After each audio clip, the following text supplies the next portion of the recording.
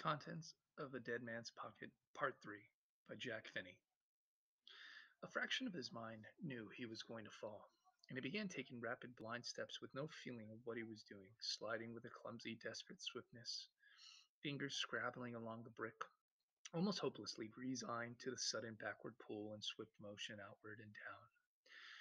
Then his moving left hand slid onto not brick but sheer emptiness, an impossible gap in the face of the wall, and he stumbled. His right foot smashed into his left ankle bone. He staggered sideways, began falling, and the claw of his hand cracked against the glass and wood, slid down it, and his fingertips were pressed hard on the puttyless edging of his window. His right hand smacked gropingly beside it as he fell to his knees, and under the full weight and direct downward pull of his sagging body, the open window dropped shudderingly in its frame till it closed, and his wrists stuck the sill and were jarred off.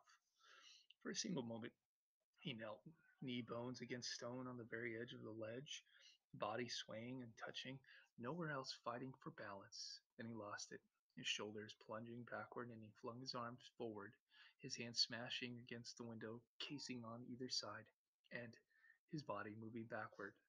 His fingers clutched the narrow wood stripping of the upper pane. For an instant he hung suspended between balance and falling. His fingertips pressed onto the quarter-inch wood strips. Then, with utmost delicacy, with a focused concentration of all his senses, he increased even further the strain on his fingertips. Hooked to these slim edgings of wood, elbows slowly bending, he began to draw the full weight of his upper body forward, knowing that the instant his fingers slipped off these quarter-inch strips, he'd plunge backward and be falling, elbows imperceptibly bending, body shaking with the strain, the sweat starting from his forehead in great sudden drops. He pulled his entire being and thought concentrated in his fingertips. Then suddenly the strain slackened and ended, his chest touching the windowsill, and he was kneeling on the ledge, his forehead pressed to the glass of the closed window. Dropping his palms to the sill, he stared into his living room at the red-brown davenport across the room, and a magazine he had left there at the pictures on the walls, and the gray rug, the entrance to the hallway, and at his papers, typewriter, and desk not 2 feet from his nose. A movement from his desk caught his eye, and he saw that it was a thin curl of blue smoke. His cigarette, the ash long, was still burning in the ashtray where he left it. This was past all belief, only a few minutes before. His head moved, and in faint reflection from the glass before him, he saw the yellow paper clenched in his front teeth, lifting a hand from the sill. He took it from his mouth. The moistened corner parted from the paper, and he spat it out. For a moment in the light from the living room, he stared wonderingly at the yellow sheet in the hand, and then crushed it into the side pocket of his jacket. He couldn't open the window. It had been pulled not completely closed, but its lower edge was below the level of the outside seal. There was no room to get his fingers underneath it. Between the upper sash and the lower was a gap not wide enough. Reaching up, as he tried to get his fingertips into, he couldn't push it open. The upper window panel, he knew from long experience, was impossible to move, frozen tight with dry paint. Very carefully observing his balance, the fingertips of his left hand again hooked to the narrow stripping of the window casing. He drew back his right hand, palm facing glass, and then struck the glass with the heel of his hand. His arm rebounded from the pain, his body tottering, and he knew he didn't dare strike a harder blow. But in the security and relief of his new position, he simply smiled with only a sheet of glass between him and the room just before him. It was not impossible that there wasn't a way past it. Eyes narrowing, he thought for a few moments about what to do. Then his eyes widened, for nothing occurred to him. But still he felt calm. The trembling, he realized, had stopped. At the back of his mind there still lay the thought that once he was again in his home, he could give release to his feelings. He actually would lie on the floor, rolling, clenching tufts of the rug in his hands. He would literally run across the room, free to move as he liked, jumping on the floor, testing and reveling in the absolute security, letting the relief flood through him, draining the fear from his mind and body. His yearning for this was astonishingly intense, and somehow he understood that he had better keep his feeling at bay.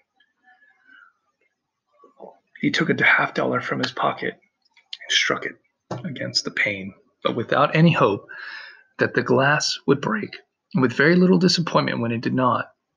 After a few moments of thought, he drew his leg onto the ledge and picked loose the knot of his shoelace. He slipped off the shoe and, holding it across the instep, drew back his arm as far as he dared and struck the leather heel against the glass. The pane rattled, but he knew it had been a long way from breaking it. His foot was cold, and he slipped the shoe back on. He shouted again experimentally, and then once more, but there was no answer. The realization slowly struck him that he might have to wait here till Claire came home, and for a moment the thought was funny. You could see Claire opening the front door, withdrawing her key from the lock, closing the door behind her, and then glancing up to see him crouched on the other side of the window. You could see her rush across the room, face astounded and frightened, and hear himself shouting instructions. "Never mind how I got here, just open the wind." She couldn't open it. He remembered she'd never been able to. She'd always had to call him. She'd have to get the building superintendent or a neighbor, and he pictured himself smiling and answering the questions as he climbed in. I just wanted to get a breath of fresh air, so he couldn't possibly wait here till Claire came home. It was the second feature she wanted to see, and she left in time to see the first. She'd be another 3 hours, or he glanced at his watch. Claire had been gone only 8 minutes. It wasn't possible, but only 8 minutes ago he had kissed his wife goodbye. She wasn't even in the theater yet. It would be 4 hours before she could possibly be home, and he tried to picture himself kneeling out here, fingertips hooked to these narrow strippings, while first one movie, preceded by a slow listing of credits, began, developed, reached its climax, and then finally ended. There'd be a newsreel next, maybe, and then in an animated cartoon, and then in interminable scenes from coming pictures, and then once more the beginning of a full-length picture, while all the time he hung out here in the night. He might possibly get to his feet, but he was afraid to try. Already his legs were cramped, his thigh muscles tired, his knees hurt, his feet felt numb, and his hands were stiff. He couldn't possibly stay out here for 4 hours or anywhere near it. Long before that, his legs and arms would give out. He would be forced to try changing his position often, stiffly, clumsily, his coordination and strength gone, and he would fall. Quite realistically, he knew that he would fall. No one could stay out here on this ledge for 4 hours. A dozen windows in the apartment buildings across the street were lighted. Looking over his shoulder, he could see the top of a man's head behind a newspaper he was reading. In another window, he saw the blue-gray flicker of a television screen. No more than 20 yards from his back were scores of people, and if just one of them walked idly to this window and glanced out for some moments, he stared over his shoulder at the lighted rectangles waiting. But no one appeared. The man reading his newspaper turned a page and then continued his reading. The figure passed another of the windows and was immediately gone. In the inside pocket of his jacket, he found a little sheaf of papers, and he pulled one out and looked at it in the light from the living room. It was an old letter, an advertisement of some sort. His name and address in purple ink were on the label pasted to the envelope. Gripping one end of the envelope in his teeth, he twisted it into a tight curl. From his shirt pocket, he brought out a book of matches. Didn't dare let go of the casing with both hands. With the twist of paper in his teeth, he opened the matchbook with his free hand. Then he bent one of his matches in two without tearing it from the folder.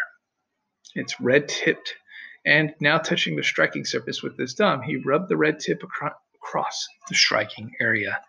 He did it again, then again, and still again, pressing harder each time, and the match suddenly flared, burning his thumb. But he kept it alight. Cupping the matchbook in his hand and shielding it with his body, he held the flame to the paper in his mouth till it caught.